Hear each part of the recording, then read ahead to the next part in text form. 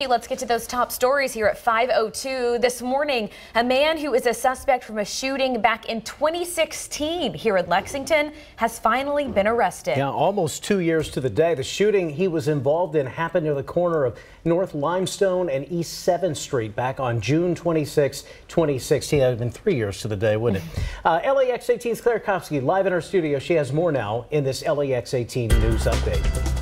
Claire and Chris, good morning. That's right. He's been on the run for nearly 3 years. Now 25-year-old Timothy Shelby is behind bars here in Lexington. The victim told police that after an Uber dropped him off, 3 men with handguns forced him into an alley where they took his wallet and his phone. An arrest citation says the victim felt his life was in danger, so he fought back. We're told 2 of the suspects ran while the 3rd shot the victim several times as they fought.